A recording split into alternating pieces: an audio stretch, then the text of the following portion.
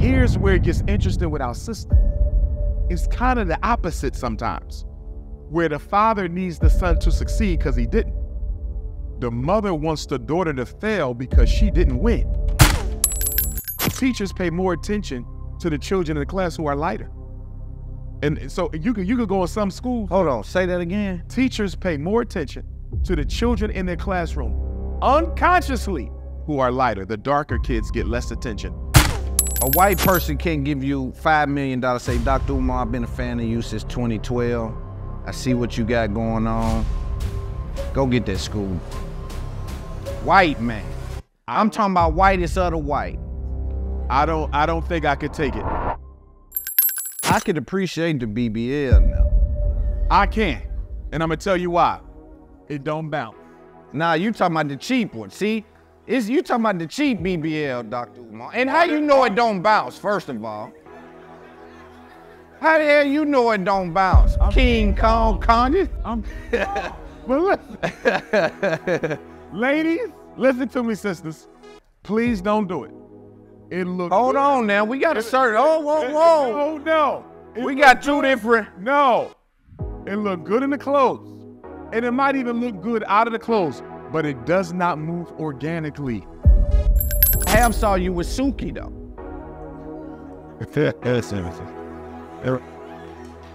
Right? So shout out to my sister Suki, shout out Sexxy Redd. We gonna talk to all y'all, about all y'all.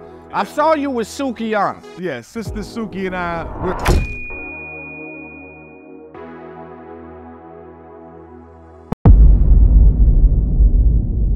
It's up there. It's up there. Ooh, thank y'all so much, man. Appreciate y'all.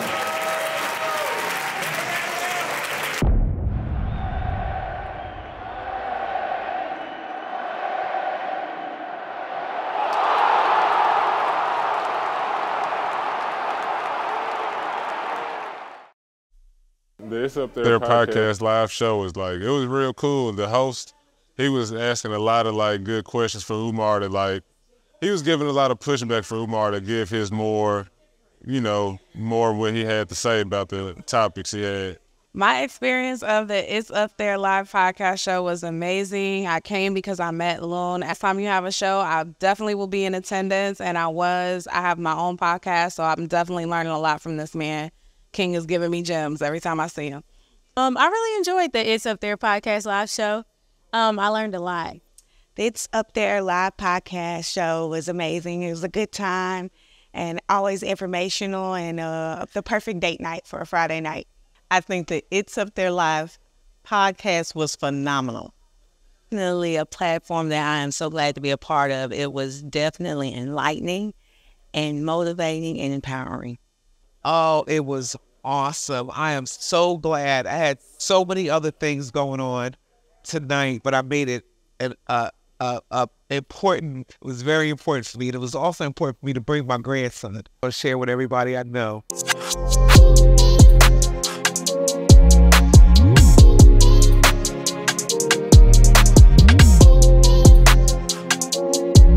Disrespectful means turn up in my content. This is a show that I'm having. So we brothers. Yeah, we real tight. So this is, right? So disrespectful means turn up in my show. And I shouldn't have stopped, but I want to address that. Continue, I'm sorry. I believe that I was sent here. Part of my mission is to raise the consciousness. And the voice is the greatest weapon to do that. I was never taught how to speak. In 4th grade, Black history class, there was an oratorical contest in North Philly. I'm from Bill Cosby's neighborhood. And I got into the public speaking contest. I won 1st place, and I just never shut up. I was born to speak. I'm related to Frederick Douglass. He was a great orator. It runs in my family. It's why I'm here. You follow? So my speaking is more of a ministry of Black consciousness. It heals and it helps and it motivates and it transforms people. I believe that's part of why I'm here, but it's not the only reason I'm here, because we've had great orators all throughout our history. But what we have to do is build institutions and leave a legacy. That's what we have to do.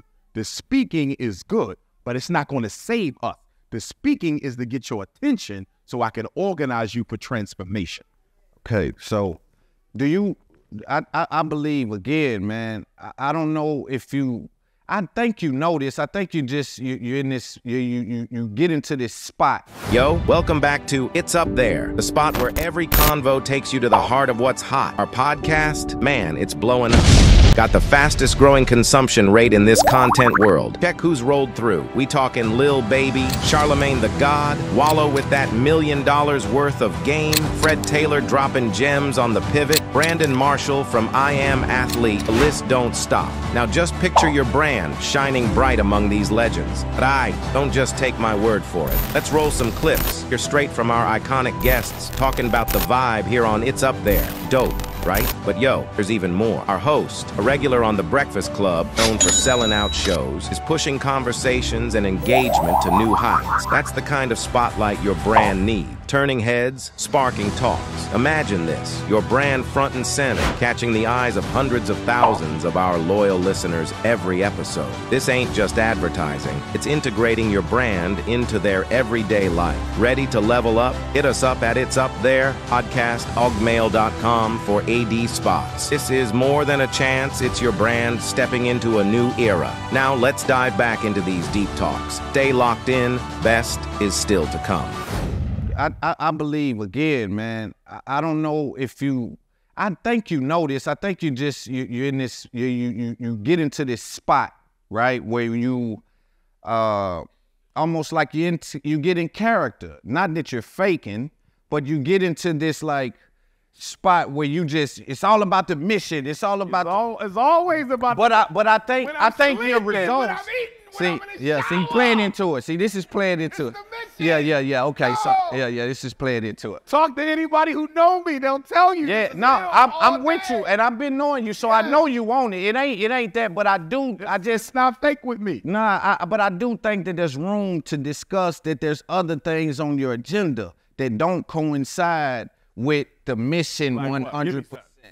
Again, we went to that, so I want to move past that. Let's talk about your content creation. I was telling you backstage that you are one of the most visible people online. Mm-hmm. What do you do to keep your content valuable and not oversaturated? Nothing. Until the conversation we had. Now you're giving me things I need to think about based on our conversation we had earlier backstage. Right. But until this point, I never looked at my content as a means to monetization or money. Is purely to wake up our people, purely to give them an alternative view. It's purely to let them know that they're not crazy when they see things that isn't making sense. So I never knew that I would be what I am on social media. I didn't even know what TikTok was. So people say, you need to get on TikTok because you all over it. Right. I didn't know. I don't have a YouTube page, right? So I didn't know social media would respond to me the way that it has, especially given my views, which many people would consider to be radical or controversial. So that was purely an act of God that I've been able to have that type of presence online, standing for what I stand for. I never expected that in my wildest dreams. And you know what I find interesting? You came from a crop or a batch of conscious community where it was very strong. Mm-hmm. I said Umar is probably one of the only ones that's been able to transcend that run. A lot of those guys kind of have faded away. You still see the Candace Owens. You still see you. And I believe that's about where it stops at. Yeah. What do you contribute that to? I think a lot of it has to do with my expertise as a school psychologist. It's kind of hard to separate my impact from my profession. Because if I was not a school psychologist, if I couldn't help parents help their children, if I couldn't evaluate, if I couldn't diagnose, if I couldn't teach them about the medications, if I couldn't help them with the IEPs, if I couldn't review the psychological evaluations, would I be as relevant? I don't know. Some people would say yes. Some people would say no. It's no way to know because I've never not been the school psychologist, you see. And so it's hard to separate the two. Although I think presently, though, I definitely think Dr. Umar the Pan-Africanist is a much more popular person than Dr. Umar the psychologist. But I think Dr. Umar the psychologist is more valuable in that parents clearly see in me someone who can help them. And you know what I think it is, and this is old-fashioned for anybody in content creating, it's like literally add value, whatever you're doing. And so I think with you really having a background in understanding the medicines and understanding psychology, I think that value did set you apart, because a lot of people was just talking. Yes. When you get in the meat and potatoes, you get in the meat and potatoes, and you really understood. I remember you used to walk around with the big DSM-5 book, and so these kind of things I think made you kind of reign supreme in regards to those guys that laid there. It seemed like the talking just subsided. Yes. Just kind of went away. Yes. The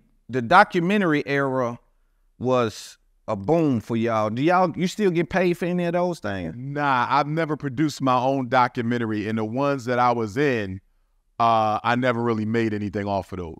That's what I was talking to you back, utilizing your own packaging for you, because your brand is so big. Like, everyone knows you're one of the most popular black people in the world, but it's the packaging. That's why people can come and package you and sell it. Yeah. Right? People can come and say, yo, I'm going to get Dr. Umar on my DVD, and I'm going to go get a bag. Yeah. But Dr. Umar should be able to put that DVD together with that voice. And to your point, I definitely think I've lost out financially by being so giving. But at the same time, I would not do anything different, because I don't think we get that school built if people didn't know my heart was real. I don't think I would be as popular as I am globally if people didn't know my heart was real. So I don't regret any of it. Even now, people say, hey, you got to redirect your content on YouTube. You got about 5 different pages misrepresenting themselves as you, making money off of you. And we will get to that. But at the same time, that's how people came to know who I was, by people posting the content. So you got to lose a little bit to get a little. You got to lose, yeah. Yes. Just like Deion. Yes. That ain't got nothing to do. Let me do what he be doing. Cut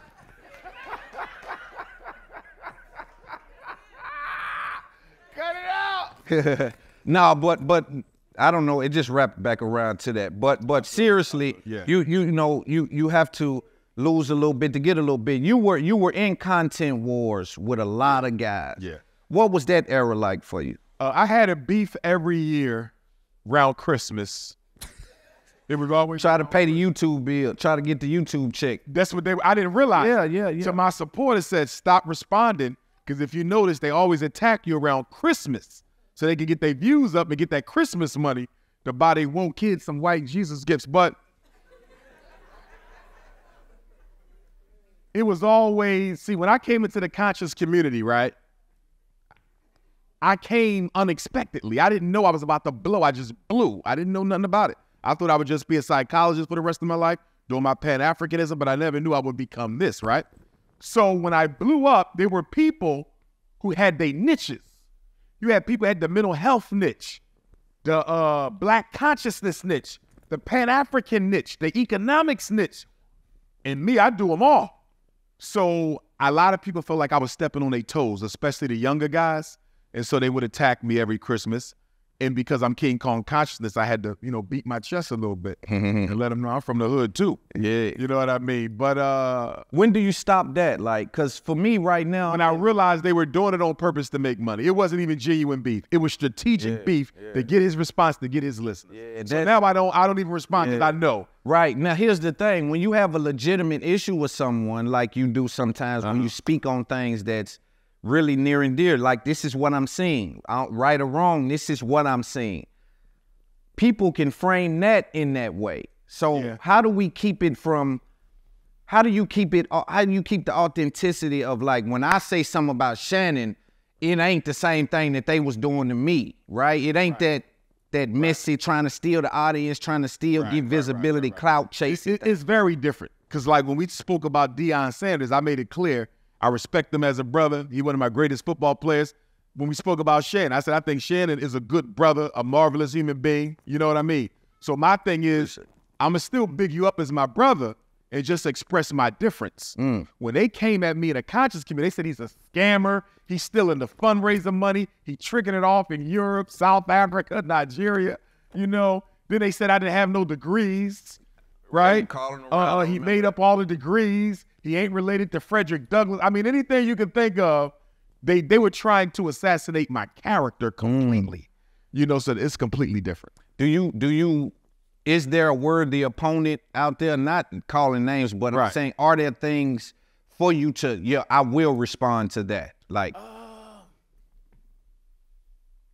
I mean, if somebody says something that I think needs to be clarified for my supporters and the school donors, then I'll clarify it, no matter where it comes from. That's the thing, because it's the brand recognition and awareness that they tamper with, right? They tamper with what people know you for. And that's why I'm talking to you about this, because for me, being in the podcast space and moving so quick, I find myself in content wars, right? Where people are like, yo, you dudes ain't built nothing, ain't done no business. And I'm watching, as you say, I'm watching these shots coming. I'm saying, it's almost like I'm watching the authenticity melt. It's like these dudes don't know me and they saying, what's happening? And I've came in and got rich from talking.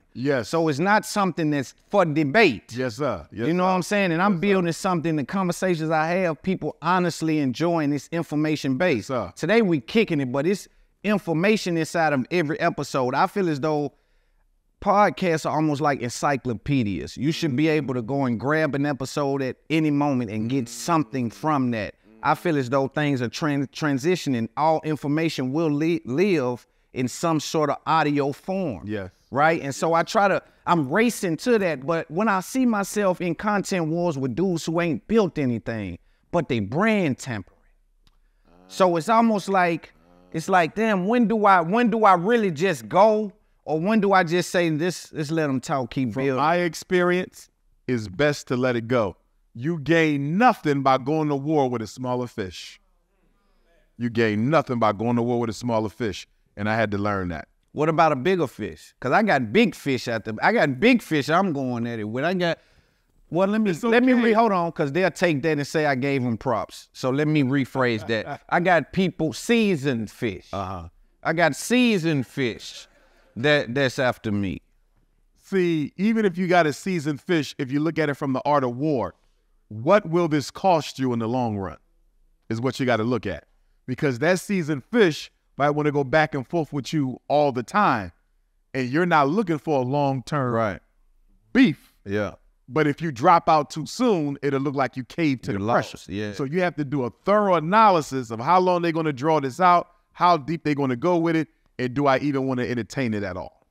I used to look at your lives and say, I wonder I thought you was conscious. But see, the more I talk to you, I know that you don't know the money that's floating around out there. When I'm sitting back there and telling you like, yo, dude, you know, you got 6-7 pages, they doing $1 million a day. Like, this is thousands of dollars on a daily basis. At the airport all the time and say, you leaving too much money on the and so when I look at you, at first I said, yo, these lives are like lost leaders for him. Almost like at Costco's, they keep the hot dog $150, even though they losing on the hot dog. It's like, I know when you come here, you're going to get enough to want to see what's behind the curtain or in the rest of the store. And so at first I thought you were using those more like marketing, but when I talk to you, like like teasers, like, yo, just a little bit, come get it. Nah, I never did it for the money. Man. Like, even now when I go live, I got to feel it.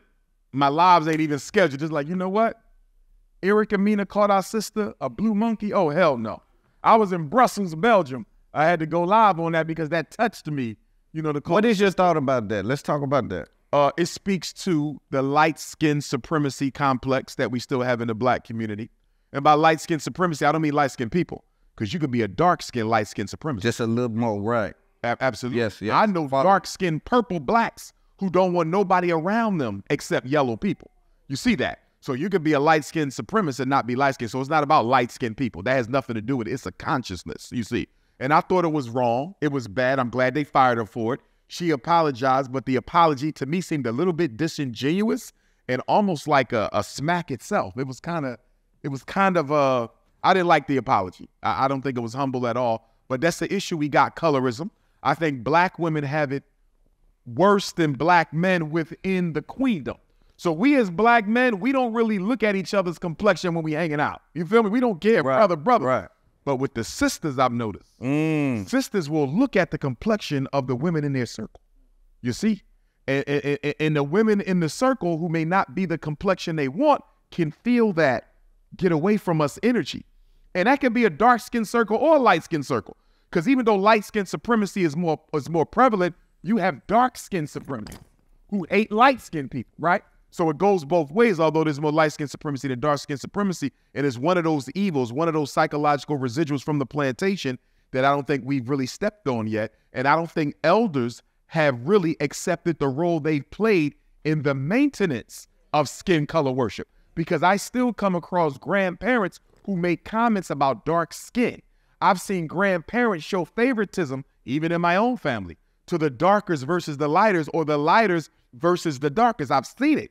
You know, I've seen how aunts and uncles will favor the light skin and the dark skin. I see it in the public schools. And of course, the educational research shows us teachers pay more attention to the children in the class who are lighter. And so you could go in some schools. Hold on, say that again. Teachers pay more attention to the children in their classroom unconsciously who are lighter. The darker kids get less attention. There's been research done. It has consistently, yeah. You could go to an emotional support class and go to the mentally gifted class. The emotional support class tends to be a few shades darker, and the mentally gifted class tends to be a few shades lighter. Because guess what? If you dark, we're not even testing you for mentally gifted. It's a very strong, and because most teachers in America are white women, that means when a black boy walks, a dark-skinned black boy, when he walks into the class, he's already been condemned from the start. Yeah, and I've seen this. Yeah. This is a real thing. Yes. The dark-skinned, nappy-head boy. Big nose. Oh, man, he go through hell. Yes. Yeah. I've seen this is a real thing. Yes. He only good for They sports. think he's, Yes. He got to be a hell of a guy in sports. Yes. Or they gonna say he's dangerous. He's done. Yeah. If you can't catch this ball or shoot that shot, you're useless here. Wow. And that's why so many children go into sports, the black boys. It ain't because they necessarily want to be an athlete. This is the only way I'm going to survive or get recognized here, because I'm clearly not wanted because of the way and from the parents. A lot of times the sport thing drives the parent closer to you, because it's like they're living through you in some weird way where they want you to play, and you ain't saw your daddy. Your daddy don't clock in about nothing. And I just spoke to a mother the other day who told me her son is only in sports, and he's good, but he don't even like sports. This the other day. My son is only in sports, Dr. Umar, because his father only pays attention to him through sports. You see that? So the father only showing up if it's a football game, basketball. It's the only way he can get his father's attention. And so a lot of black boys are going into sports because their father likes sports, and this is the only way they can hook their attention. And I wonder why. I mean, why do you think black men do that? Like, they live vicariously through their children in that way, like in the pathway, not just like you look like me, Junior. Right. Like, they actually say, no, go do what I couldn't do. Yeah. Like, what is some that of about? It is natural. It's natural, right? I own a business. I want my son to own one. It's natural. But if my business, it can become pathological. Right, but before you go, because I know you finna smoke that. But my business, for it to even make it that far to be passed to my son, had to been successful. So passing down something successful is one thing. Right. But to pass down my failure. Yeah. You know what I'm saying? And if you don't redeem me, the child feels twice as bad, because not only did I fail on the football field, my daddy needed me to win in order to salvage his self-esteem. So now the child feels twice as low, because not only did I fail, my daddy needed me to win this so he could validate himself. Man, and they put so much in to the marijuana smoking, the blunts. You see that? I let my daddy, even though my daddy might be saying, son, don't worry about it. You gave it your best. I know. You needed this dick. Now I'm feeling less than. Wow. Now we both feel like we ain't. The females, the women don't go through that, do they? Do they have a version of that? Like, they have a version, but it's not as strong, because the ego. The mother model, maybe the model mother, maybe the dancing mother. I've seen the dancing mother, like, where it's there, but it's there. It's not as strong, because that athlete's strong. The male ego is stronger than the female, right? But here's where it gets interesting with our sisters. It's kind of the opposite sometimes, where the father needs the son to succeed because he didn't. The mother wants the daughter to fail because she didn't win. So stay like me. Stay like me. So I see a situation where the mothers are sabotaging the daughters on purpose. They love them. They want them to do well. But they're having a difficult time accepting the fact that when this is all said and done, she would have exceeded me. Yeah. And I think that's powerful. Oh, we got a deep-seated mommy-daughter. That's powerful. A deep-seated mommy-daughter. We cooking now, Umar. We cook. You got a deep-seated mommy-daughter. And I tell you one of the worst ones. Let's go back to the light-skin supremacy. When the mother is of a lighter hue and she values European standards of beauty. So she got the fine nose, the fine lips, the yellow skin, the wavy hair. But the daughter has very strong African-centered features. And she knows that the mother believes beauty is in the way she looks. So by contraindication, I'm ugly. And then the mother never does anything. These is nonverbal. People to catch that. Nonverbal. That's by indication. Just through the example, the energy. Yes. By the standard that's put She going out with her mom, and her mom is all Europeaned up. That's big nose, broad lips, beautiful sister. Yeah. But she can't see her beauty. Right. Because she's judging herself by her mother's standards, which are European. Right. Continue. I'm sorry about you that. See, I've seen a lot of girls' self-esteem get destroyed by their mother never validating their African-centered trait. And then the mother I've seen, and again, we're not being critical. We're examining. Yes, because these are major issues. And we have to speak about these. Yes. So when we did, I've seen, because cosmetic surgery is big, and we're gonna speak about that. But I've seen where the mother sometimes, because we dealt with the man side, so I'm just trying to figure out what the women, if they're battling this and where it lies at. But I have seen where the mother would take herself through a round or two of cosmetic surgery, and by indicators that wears on the child as well. Oh my gosh. You know, the child said, oh, mama thick. Yes. And so I ain't thick. I must not be, kicking as high as she is or being, as beautiful as she is. The mother is going to get surgery of any kind, whether it's the BBL, whether it's facial reconstruction, whatever it is, breasts, she got to have a conversation with her daughters about why. Because if she don't, the daughters are automatically going to assume. Get in line. Get in line. You were not comfortable with yourself. I'm your daughter. I looked exactly how you looked before you underwent. Because you don't even look like me no more. When you go get all that work and come back home, man, we used to look just alike. Which means what? It is a rejection. It is a rejection of your phenotype. And in rejecting your phenotype, you reject your children. Oh, is that? Now, I do want to be clear to you, though. Go ahead. I could appreciate the BBL now. I can. And I'm going to tell you why. It don't bounce. Nah, you talking about the cheap one. See, you talking about the cheap BBL, Dr. Umar. And how you know it don't bounce, first of all? How the hell you know it don't bounce? King Kong Kanye? But listen, ladies, listen to me, sisters. Please don't do it. It looks Hold good. on now. We got a certain. Whoa. Oh, no. We got two different. No. It look good in the clothes. And it might even look good out of the clothes, but it does not move organically. A man can tell the difference. A man can tell the difference whether you fake in the front or fake in the back. We can tell the difference because the bounce ain't the same. Hey, listen. Bounce at all. It's the quality of the BBL you experience. So we're dealing with a guy. Stay natural. We're dealing with a guy who has experienced a horrible BBL.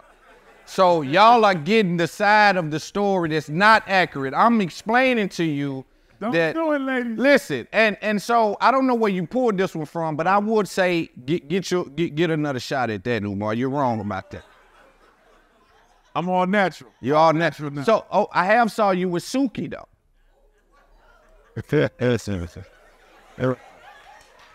Right? So shout out to my sister Suki. Shout out Sexxy Redd. We gonna talk to all y'all. About all y'all. I saw you with Sukihana. Yeah, Sister Suki and I, we're friends. We conversate on different topics. See, here's my thing.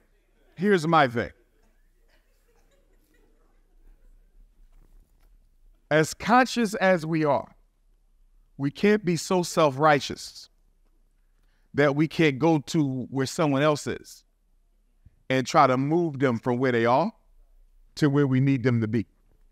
I'm not the pastor who condemns everyone in the neighborhood and never get them to join the church. You see that? You have to meet them. She's a very influential woman. Yes. If one day she decided to come on over to the consciousness movement, everybody who follows her comes right on with her.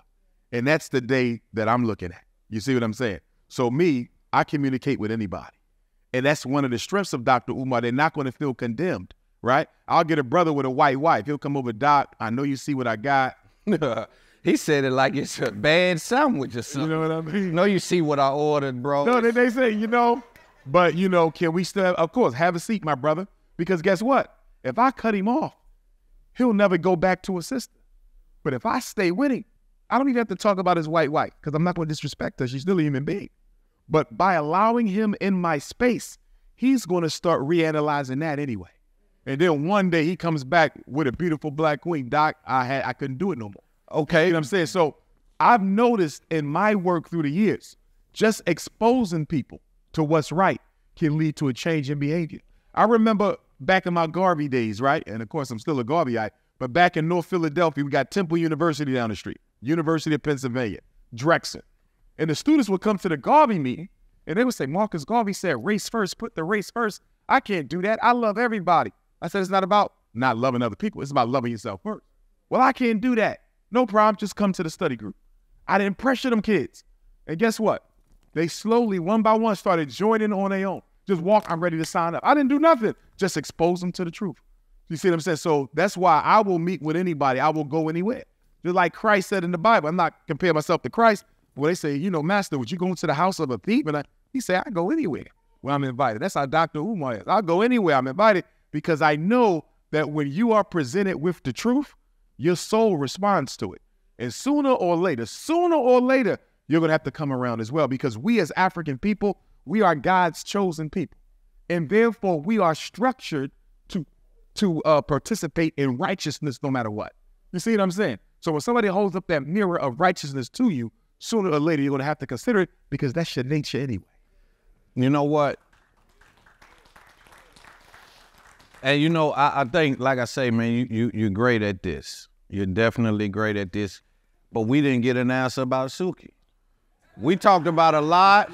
You took me around the corner. I told you we friends. We talk. Right. But okay, so because see, we coming off the BBL conversation. Right. We're coming off how you are not interested in BBL whatsoever. And I don't know if the sister has what. I've never seen her that way. Tonics. Right. But again, I'm telling you that the circumstances are the circumstances, unknown or known, right? And so by you being someone who is that strong about BBLs, right? I'll ask you about Suki. And I'm just telling you how we kind of got to her anyway, because I don't want it to seem like it's just. I never asked. Right. I wouldn't. Right, okay, I don't think it's my place. Right. Yeah. Now, but you've heard some of the things she's said about you, right? Yes. All right, so meeting someone with a BBL that said some of those things about you, meaning that she finds you attractive, she, you know, certain things that she, so I'm saying the meetup, I mean, help me understand what's going on there. The meetups are professional and platonic. With a woman that calls you attractive with a BBL. Professional and platonic. Okay, shout out. I'll leave it at that. Shout out to Suki. Shout out to Suki. Do you know Sexxy Redd? Familiar with Sexxy Redd? I've seen her recently. I never heard of her before. You familiar with her content? I've heard the kind of, I've never heard her rap though. I haven't seen a video. That's some of the content, and I got her coming on soon, so I don't want to, you know, right, slander her at all. But you know, it's just, I was having that conversation about female rap and how, in my opinion, they're kind of mimicking what they saw the men do in gangster rap. I agree with you. I don't think that they necessarily created this path. Oftentimes, I see them promote a lifestyle that they don't even adopt. Yes. And it's dangerous, but it's dangerous the same way the men done it. And I believe the men really led those women into creating that kind of content. I totally agree with you. But the men were never held accountable for it. Right. The women are being held. It's the double standard. Right. And the women, again, sometimes they get with these guys, right? And it's like, and this is why I try to give grace on the content, but I know it's effective in regards to its programming minds. I know that, but I try to sometimes, because I always try to put myself in someone's shoes like I did with Deion. It's like, yo, see out of their lens, right? See out of a young girl like Sexxy Redd with 2 kids, 2 baby daddies, they both in jail, and I know how to rap. And I start rapping like this, and it started going. Do I turn that off when I have nothing to fall back on? Like, how many people will actually, at 24 years old, start getting 100,000 a show, 60,000 a show, and just turn that off? Even if I know I'm not necessarily adopting that lifestyle, but it's effective for the family. And I think so many of us live in that place. You do. We all, that's why I try to give grace, right? I don't exempt anyone, but I try to understand the route they're taking. That's why when I look at a Deion, it's like, not a finished product. I think that we're on a journey, and Colorado is just on that list of getting where I'm going. And the same with Sexxy Redd. It's like you get in that position, turn this on, and it works. I got children. What do I do? What would you say to a young girl that's rapping that kind of content? How does she get out of that? I don't think my message would be to the young girl rapping the content. I think my message would be to the Black community that gave rise to the circumstances that put her in a position where she had to sing that content. I think one of the things we often miss when we talk about accountability, responsibility, is that we fail to recognize that everything we do takes place within a culture. It takes place within a community. And too often, because we are a disorganized, selfish group of people, we like to make individuals the scapegoat for systemic problems. You see that? Whether it's Sexxy Redd, whether it's Sister Sukihana, whether it's the gangster rapper, everything takes place within a cultural context, right? So what situation was she born in? What situation were her parents born in? What did the Black church do for her mother? What did the Black politicians do for her mother? What did the Black community organizers do for her mother? What can they do? Well, number one, if it wasn't for the economic desperation, a lot of our young people will be making better decisions. That's what I'm saying. That's the point I'm making. Yeah. It's like, yo, this thing working. Yeah. And she should have never had to go there. The reason she had to go there is she belongs to a community, the Black community, that does not feel the need to use its disposable income to create financial opportunities for its young people. Go to the streets right now. Our young people are terrorizing our community. And it's our fault because we have not created any opportunities for them. You let me go to a school that miseducate me. I get special educated. I get medicated. I get juvenile adjudicated. I get incarcerated, right? I get gang initiated, right? I get raped. I get molested. I get put out on the street by my mom, whatever the case may be. And now all that pain that the community allowed me to feel, I'm going to give it back to the community. And now you got 11-year-olds robbing 84-year-olds at the ATM. That video that came out last week, it made me want to cry. He looked like he was 9 years old, robbing someone old enough to be his great-grandmother. But when we allow our children to be raised by social media, when we allow our children to be raised by the television and not raising them ourselves, I mean, think about it. If you're a Black child in Nashville, you're a Black child in Chattanooga, you're a Black child in Knoxville, Memphis, where can you go if you really need an adult to spend some time with you? There's nowhere to go. You can go to church, but you got to swallow their doctrine before they value you first. Y'all see how that works? You're not important in this church until you swallow this doctrine. So where can a Black child go in America if they need an adult to spend some time with them? You see that? But the pimp will spend some time with me. The drug dealer spend some time with me. They're going to use me and exploit me, but they're going to spend some time with me. We have turned our backs on our children. We have not raised them. We have not nurtured them. And now the Black community is collecting the karmic debt that has come from our neglect of our children. Schools and jobs. Build our own schools for our children and create jobs for them. If we never do those two things, we never get our young people back. Is your school going to be credited in the state? Yes. Well, remember now, accreditation is voluntary. State law gives you the right to operate. So the state approves you to operate. If you want to get accredited, that's voluntary. The credited process isn't that what speaks to the workforce? No, not necessarily. Okay. Because you got to remember, you got children who are homeschooled to college. They never been to a school at all. You see what I'm saying?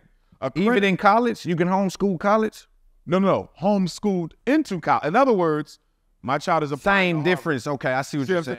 So you plug in the FDMG instead of the homeschool, and it'll be like the same process. Absolutely. Okay. Except we're a real school versus a homeschool. Right. Homeschool is a decentralized form of education. It's not the equivalent of private school, charter school, public school. You see, it's homeschooling. It's more of an activity than an institution, you see. But accreditation is voluntary. So if I wanted to go to Delaware State Accreditation Bureau, I could have them come in, look at all our paperwork, curriculum, teaching, boom, boom, boom, and they would decide if they want to accredit us or not. Now, for me as a Pan-Africanist, I would never do that because I don't need white people to tell me how to teach black kids. So I'll never be doing that, right? If the state required it, we would do it. You feel me? But I would not voluntarily go to white people and ask them, how well am I doing teaching black kids? How much of your money from fundraising do you think came from white people? Any? $0. $0. Yeah, there might have been a couple anonymous white folks who said $1 or $2, probably, right? But am I consciously aware of receiving a donation from a white person? No. So, this is good. So, a white person can give you $5 million, say, Dr. Umar, I've been a fan of you since 2012. I see what you got going on. Go get that school done, brother. White man. I'm talking about whitest of the white. I don't think I could take it. Okay, so the mission ain't that important there. No, it is. How important is the mission when you can't take the money? I didn't speak to any stipulations tied to it. I said this will get your school up and running tomorrow, and you denied it. And the mistake you just made is you said a white person is going to give Dr. Umar $5 million with no stipulation. Yeah, who in this auditorium believes that? No, listen. How is that worth clapping them? White people don't give that kind of money without no stipulations, brother. They don't give that kind of Umar, honestly, let's talk about that. But what's that worth clapping about? Yes. All you said was, all you said, and I like this gonna play well on YouTube. But all you said was, what the hell did you, Jay? It didn't even stick. What did you? Here's the part. What did you just say? You're missing. That's what it was. You're missing. Yeah, okay, so listen. Well, I'm telling you. You're missing the spirit okay, of it. Go ahead. White man give me $5 million, right? I build the school with $5 million. Y'all come to the grand opening. Y'all gonna be happy. Y'all gonna celebrate. But when you go home in the back of your mind, you're still saying, white people did this for us again. Do you understand? Ain't nobody saying that. No, yes. These people lying. It speaks to the spirit. Ain't nobody, even if it speaks to the spirit. No. Go ahead. Hear me out, good brother. It speaks to the spirit. You know why? 90% of all black institutions are financed or owned by white people. People don't even know that. Yes, we do. Most people don't.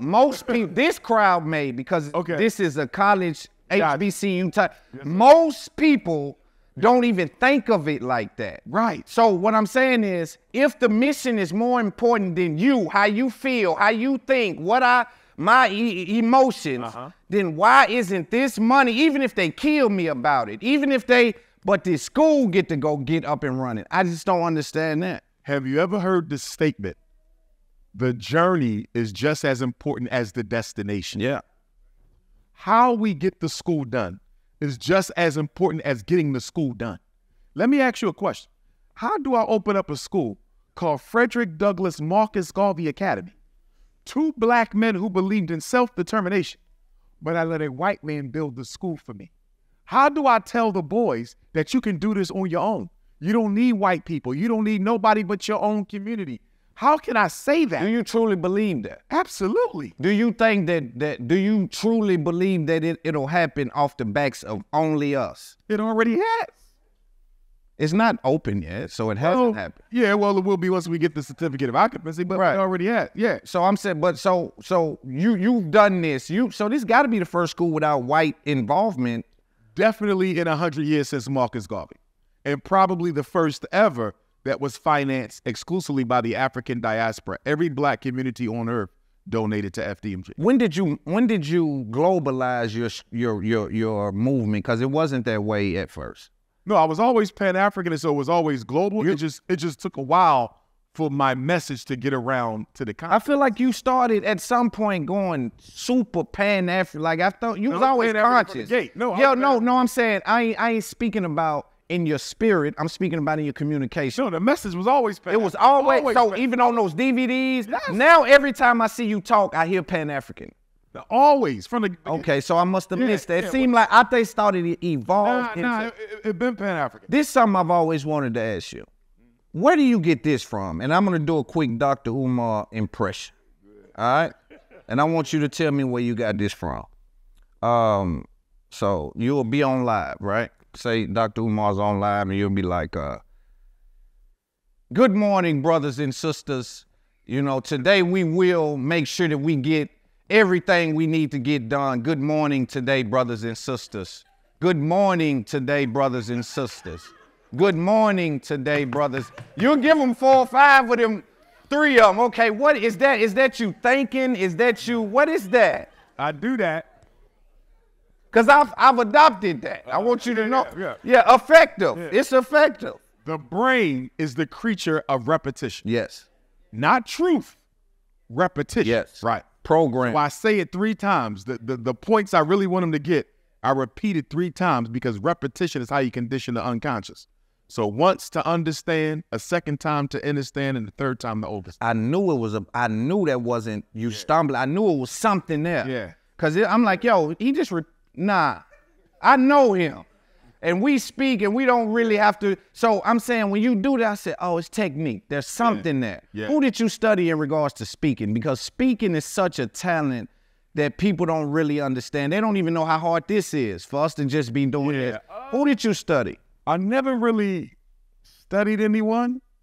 I guess indirectly, Garvey and Douglas would be the main 2, obviously. But most of our leaders were great orators, you know, so I've listened to all of them, but I never patterned myself after anyone or anything like that. You know what I mean? It just came natural. You took nothing from any you. You took technique. You ain't took no technique from no one. If there was any technique, cause see, you got the pointing. Bro. I'm high level. Listen, this how I make money. So I'm high level examining speakers, right? The pointing, the everything. I'm watching it all. So I'm saying, this is a developed thing. This isn't something you can walk off the porch with. So I wonder. I think some of us are born with it, though. I think some of us are born with it. I think the great ones like Garvey, Douglas, Dr. King, you can't teach that. You can nurture it. I ain't saying teach it. And that's what I mean. Like, you can't teach it. I'm not saying teach it. Right. Because teaching will speak. But you can teach people how to speak, though. Yes, but not on this level. Right. So I'm saying when I'm peeping what you're doing, understand I've already identified that I'm watching the best speakers in the world because this is how I make my money, right? So I ain't even talking about the rest of those guys. I'm saying the highest level of communication, right? You, the Farrakhan's, the people that I look in and say, oh, all right, let's pull a notepad out, get some of that technique, because there's breath control, there's pausing, there's repeating, there's face, you know, there's so much that's happening. Yeah. And so I'm wondering who deposited anything. The only technique that I'm conscious of having borrowed from my predecessors is the need to pause occasionally. Yes. So important. I'll just go. Yeah. And I won't stop. So I consciously try to remember to pause. Yes. And that's probably more of a Frederick Douglass thing than anything else. And because people have to take it in. Even with me, because even with me, when you try to get into that vibe, you know, it's like, at some point, I got to start talking to you like you listening. You know what I'm saying? And some people, they just talking. You got to talk to somebody like they're listening. Yes. You know, and sometimes when I need emphasis on something, I need to lay there for that. Like I even in our communication today, you would say something like, for your black liberation, and you'll just let that live. And I think those techniques, I just want you to know that people are watching those things, and you're pouring into people indirectly just by, you know, spiritually, right? There's about 5 different major spiritual gifts. You have your clear cognizance. That's when information from the universe is downloaded automatically into your mind. You know it, but you don't know where you learned it. That's clear cognizance. When I speak, not all the time, but sometimes, clear cognizance will take over. And I'm saying things about things I've never learned nowhere. So it's coming directly from the ancestors. And I'll go back and look at a clip and say, how did I say that? And I didn't even know that. Yeah. So there's sometimes you get into a zone where it's not even you. Oh man, I love those zones. You follow? That's the man, them zones there. If I can get in a pocket on these boys, it's nothing like it. That's what I'm saying. It's not all the time. You know when it's coming. And it's magic. And you feel it as a speaker, as someone. You say, and you know when you're with I got in my bag. You're like, I'm not stopping. Yeah. Like, take a break. We ain't taking no break. No, we can't. The ancestors. Yeah. And the one thing I learned about public speaking taught me more than anything else. We have no control over the outcome. Because I walk into a certain lecture, I'm like, I'm going to tear this up tonight. It's the right sound, right building, right this. It'll be a regular lecture. And then I'll go somewhere where I'm like, okay, this is just going to be a regular little talk. It's my classics. All of my classics were unintentional. Every one. The ones that people love, I'm like, damn, I never even thought that night was going to be that special. And it's never up to us. Yeah, and this is important for the young content creators because they're watching us. But here's the thing, too. As I'm going further and further, I just did Invest Fest with 20,000 people, right? And so when you come out and it's that many people, you look around like, what is this, right? And it's like you blow a circuit or you blow a fuse. You get it back, but for a brief second, it's almost like, what? Like, zoom. It's like everything you was thinking, your thought process, but it eventually comes, it eventually comes back. Do you find yourself ever being in that mode? Because you speak so much now, I don't think you may find yourself in. For me, the best speech is the first time they saw you, because there's no expectation. You feel me? If I'm going, like, I'm going to Cameroon, Africa next week, right? I was in Brussels, Belgium last week. I've never been to Brussels. So there's no pressure because I know they know me from social media, but they never felt me in the person. Right. This is no pressure. Right. You know what the pressure is? When I've been in Nashville 10 times and y'all came back to see me that 11th, that's pressure because y'all know what to expect. Y'all seen it. And I got to give y'all a new, fresh message and be even more dynamic I was the previous 9 times. Yeah. So some people would say the more you come back to a city, the easier. Not for me. It's the harder. Yeah. You feel me? Like a place like Chicago where I spend a lot, New York where I spend a lot, it's pressure. Yeah. Because not only do I got to have a new message, I got to grab you every time better than I did the last time. And what I'm trying to do, right, because I'm ascending so fast. So I'm trying to figure out now I'm conscious about this as I'm getting, because it's so much money on the line. And anybody watching me, I got millions of people watch. I need y'all to know this. Pay attention to whatever you're doing. Right now, man, I'm finding myself trying to understand when I get those zones, I literally try to backtrack what that day was. Like, did I place myself there? Was it something I done before the show? Was it? Even though I know it's probably not because it never reenacts itself. Yeah. But it's like I'm conscious on trying to grab that or create that environment that puts me. Have you found anything like that for you? That something that puts you into a place where, like me, I went back the other day and I'm give you a second. Before you came, I'm like, I'm trying to fish. What is that gets my brain like? Cause sometimes, dude, my brain will go and it's like I'm on another. It's another frequency. Yeah. You know what I'm saying? So I wanted to ask you.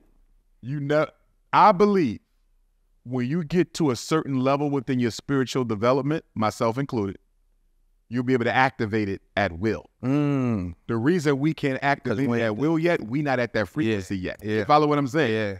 When you get to that frequency, you'll be able to activate it at will, that zone. Yes. It's the athlete too, where they shoot a shot and can't miss. Right for 5 minutes, I can't miss. Yeah, I'm on. They in that zone. Yes. You went to you went into your super conscious mind. Yes. Right? But we have to get there through the spiritual door. Is there anything that gets you there? Like, I seen you, is there anybody that maybe they argue with you and they play, who you think or they insult your intelligence, or they... Not, because it's all based on divine timing. It is. Right. So from an African perspective, we exist in two worlds. We exist in the physical and we exist in the spiritual at the same time. We can't see what's happening in the spiritual. It could have been within the spiritual design for this day for you to access your God consciousness for that. You follow what I'm saying? Because remember, we got our own plans. Our ancestors got a plan too. And then God got a plan too. So we think that when we wake up, we're just living our life as we want. No, your ancestors got a hand in it because you are a reincarnation of them. And then the Most High, the universe has a design of its own. And this is why when you hear like Dr. King say, I want to do God's will, you got to tap into that. You got to tap into that. The highest form of expression is when what you want is the exact same thing God wants you to have. That's divine consciousness, and that's the purpose of life. And that's why I think that we as Black people never get to where we're supposed to be, brothers and sisters, until we divorce ourselves from all of this European materialism that we swallowed up, because we have become more materialistic than the Caucasian. We are literally worshiping money. And there's no, why would God help us get free? Really help us take back over the world as we once ran it, if all we're going to do is replicate European culture? Does that make any sense to you? God is not going to help you. Why would he get rid of the white man so the Black man can replicate the white man?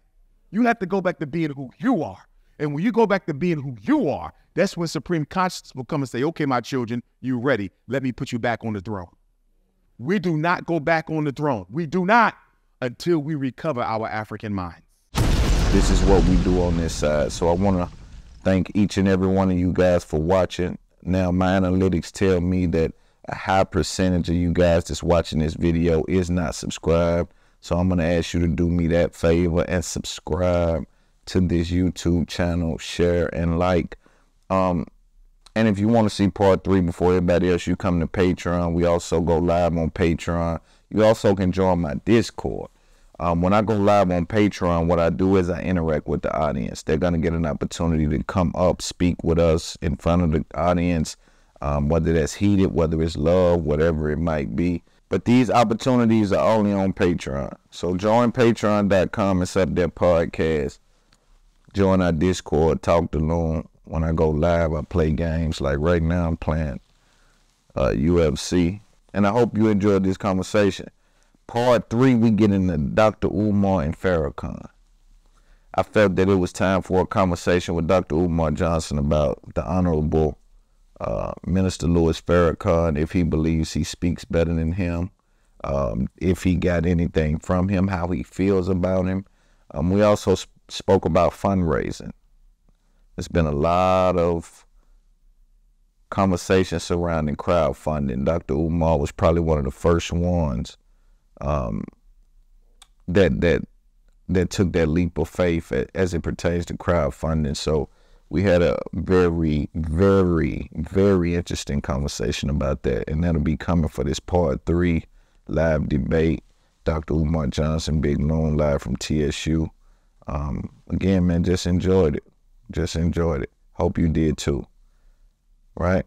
Thank you. Have a good day. Peace.